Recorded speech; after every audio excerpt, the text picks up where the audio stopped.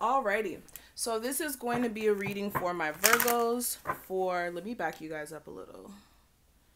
We're a little too close. Okay.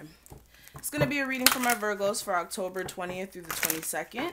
Thank you so much for joining me back on my YouTube channel if you are returning. And if you are new, welcome. And this is going to be a 72-hour forecast. So definitely keep in mind this is general. Everything I say may or may not pertain to you specifically. So use a level of discernment when watching this. And if you do want a personal reading, that information will be listed below. So Virgos for October 20th through the 22nd.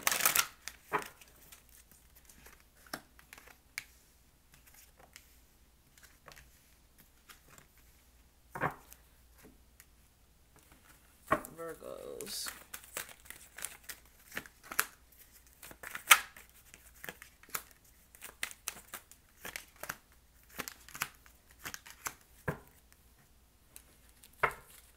Virgos.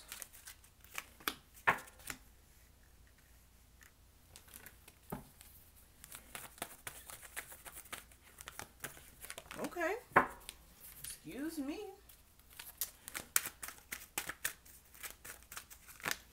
All right. So let's go ahead and get into it. So the first thing I do want to talk about is the overall energy. So what we have representing that, we have the Angel of Strength and the Seven of Coins, okay? So for a lot of my Virgos, I am getting a sense that you guys are really trying to keep it together for the next couple of days. This could be because like there's certain things that are like testing your patience. You could be like, okay, why is this person trying to mess with me? Why is this person trying to get under my skin? This could be in the work field. This could be in family. This could even be in love, whatever area in life you're getting tested at, okay? For a lot of you as well, this could also be a sense of you trying to stay also determined in your career field or whatever you're trying to do as far as like achieving in goals. For others of you, this could even be trying to stay determined when you're in school or something of that sort if you are in school. But with the Seven of Coins, you guys are very much trying to evaluate what you've been doing up to this point exactly, or mainly to do with finances. For a lot of you, this is like looking at, okay, what have I got out of the work that I've done so far? Where am I headed? Like really just evaluating where you're at. And with the Star card, this is also you guys, like I said, staying determined, having that faith and that belief that you guys will get to where you need to go, especially in your career, in your goals and whatnot, okay? Also, for some of you, this could be evaluating a relationship you may have with an Aquarius, where, again, there may be some defensive energy, or again, there may be things that test your relationship at times. It doesn't have to be with an Aquarius. This could just be with someone where, again, there's a lot of healing that needs to take place. Or, again, like I said, you're trying to remain hopeful and faithful in this relationship. Now, when it comes to your love life in general, we do have adjacent possibilities in the Five of Swords. So for a lot of you, you could be having a lot of opportunities open up for you in the love field. This could be people trying to come back from the past, trying to talk to you. This could be new people. For some of you, if you are single and you haven't been talking to anybody, the universe is saying open yourself up, because if you actually did, there would be so many opportunities for you to find someone. But with the Five of Swords, for some of you, you could have went through like a very manipulative situation with someone at one point, and that could be affecting you to this day. Or for others of you, this is like you playing mind tricks on yourself to where you don't believe that you can actually find someone in a love sense, okay? That's for some of you. But moving forward, let's actually talk about your money. We do have walking away and we do have the Tower. So for some of you, you really just aren't here for some sort of career that you may feel like is your day job, and you may be somebody who's wanting to do more entrepreneurial work, and it's like, look, I'm tired of this 9 to 5. I want to go ahead and do something else. For others of you, this could be you, again, trying to walk away from any sort of job that can't support you in a financial sense, or anything pertaining to your job that's like messing you up. This could be like a bad contract. This could be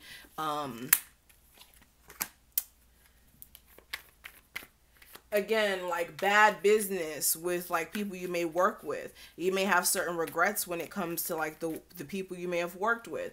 But again, this is definitely you walking away from things in your career, especially like financially. You could be walking away from bad habits that have been destroying you, like going out too much and partying. This could even be you have a regrets for going out to a party and spending too much money. Okay, it's going to be different for everybody. But when it comes to the advice, we do have the all tied up card and the Knight of Cups. So for a lot of you, you do need to realize that you're not restricted. There isn't a need for you to think like you have no control over your circumstance right now in any sense, okay? You do have control over it, and there's just a need for you to look at more opportunities for yourself in a financial sense. And if this is love, this is putting yourself out there, but also sorting out your feelings as well for someone who you may want to deal with, okay? And figuring out if you want to get back with this person or not, or what's your final decision on this. And for some of you, you know what your final decision is, but you need to move forward from that and let that be. Now, when it comes to the obstacle that may come up, we have the Goddess of the Moon and the Ten of Cups. So this could be you being in a space of not knowing what the hell's going on with somebody who you have a family situation with.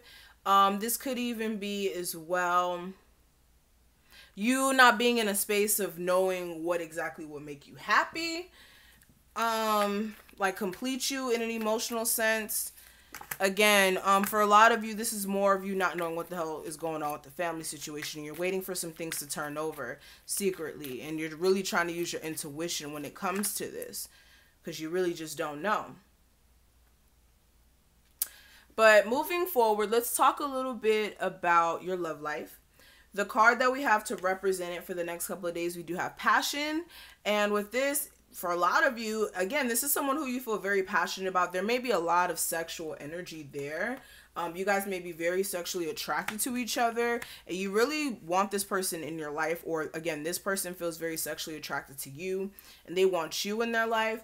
But again, there's still some things that need to be worked out in the relationship, and a lot of you are trying to stay optimistic when it comes to this, because you guys truly love each other. You guys both really love each other. So very interesting. Now, when it comes to the guidance, I do have, it says surrender. And it says, at times we must surrender the old before something new can enter our lives. Let go and all will work out. And this is literally what I was saying the whole entire reading. I'm not going to go through that whole spiel again. But definitely just surrender the outcome to the universe and understand things will work out for the best. Now, for the last card, this is going to talk more about money manifestation and like law of attraction work. What we have representing that, we do have, I have control over my thoughts that I think. And I pulled the same card for Capricorns literally before this reading. So it's so weird. So this card says, since you have control over what thoughts you offer, what could be more just than the powerful law of attraction responding equally to everyone who offers a vibration? Once you gain control over the thoughts you think, your sense of injustice will subside and will be replaced with the exuberance for life and the zest to create that you were born with. Let everything in the universe be an example to you of the way the laws of the universe work. So redirect your thoughts. Make sure you guys are not directing your thoughts into a space of, okay, this is trash, I hate this, I hate that, or just focusing on the negative. Focusing on the negative and not allowing yourself to see the positive in all situations. And that will unlock a lot of opportunities for yourself. That will unlock also you being able to see the truth in situations as well. Because instead of you always focusing on the negative and focusing on the positive in ways that you can correct the negative, if it is correctable, you're unlocking a different vibration in itself. So that's going to be it. Thank you so much, Virgos, for watching this. I hope that you guys did enjoy this reading. If you did, please make sure you like this video, comment below, and subscribe. And again, if you do want a personal reading with me, definitely make sure you check out the information in my description box. That information will be listed there for you. And I will see each and every one of you in the next one. Also, for some of you guys have been asking me about the 25 questions, the 5 questions for $25. That sale does end, or I think it ended already. So I'm sorry if anybody didn't get to catch it, but definitely make sure you look at my site. There is other sales that are available, so make sure you guys check that out. Alrighty, I'm gonna stop talking. I'll see you later. Bye.